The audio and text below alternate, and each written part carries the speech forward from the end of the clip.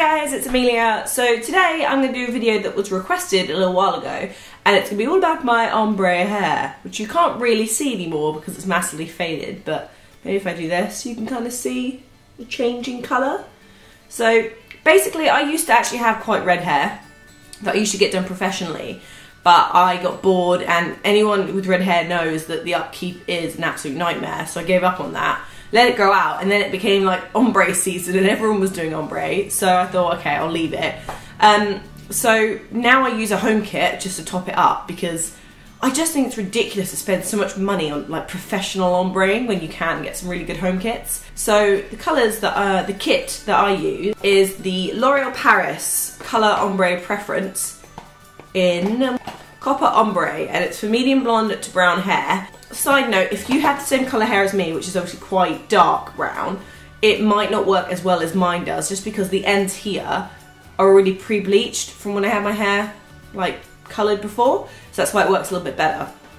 But it's a really good kit. I've been using it for over a year now, I think, because it's just, I've never had a colour like it. I like red ombre, I like it when it goes a bit gingery, to be honest, like copper. I love that. Yeah, it's really simple to do. It's like a brush on dye. Can get quite messy, but I thought let's do it together. So if you are considering a home kit, feel free, and if you're wondering how I do my hair, there we go. So let's do this. Okay, so once you've got your kit, here are all the things you're going to get in it. Hey guys, I am now in my bathroom, which is tiny. I also have an extract fan, which is why the sound quality is quite bad. I'm going to try and do a voiceover for this, but just wanted to give you a heads up if you were like, why is she in a tiny boxy room with no lighting? But the dye for this is so ridiculously orange, I cannot do this anywhere else but the bathroom because it's too dangerous and I'll make everything look like an Oompa Loompa. Step 1, make sure you are wearing something that you do not mind getting dirty. I can say that it does wash out, but I wouldn't judge it with anything that I love, so hence wearing a robe that I don't care about. And here comes the voiceover. So first, part your hair down the back into two sections. I have middle parting, hence mine's down the middle. Then grab your developer cream, unscrew the lid, and you're going to want to squeeze in the cream colorant. All of it. Take no prisoners, we're going all out for this thing.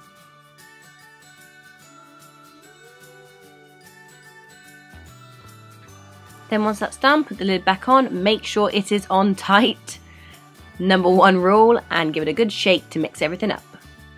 Then grab your brush, and you're going to want to squeeze on the colour onto the brush. You can unscrew the top of the nozzle, so not the main lid, but the mini lid. And make sure you've got a good amount on there to start applying with. Generally, as a rule, you want to start from the chin and brush downwards. But however, don't do a me, and make sure you are wearing your gloves because your hands will turn orange, and I'm not kidding. So once you've done that, carry on, apply on both sides as necessary.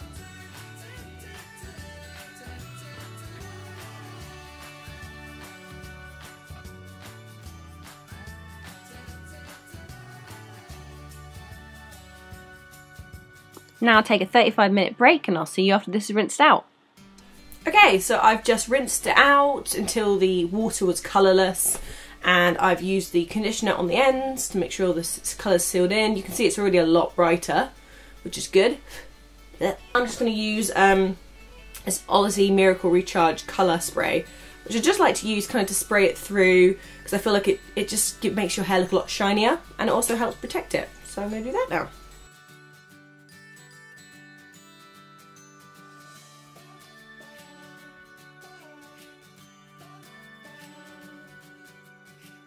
Alright, feeling good. Now I'm going to give it a try.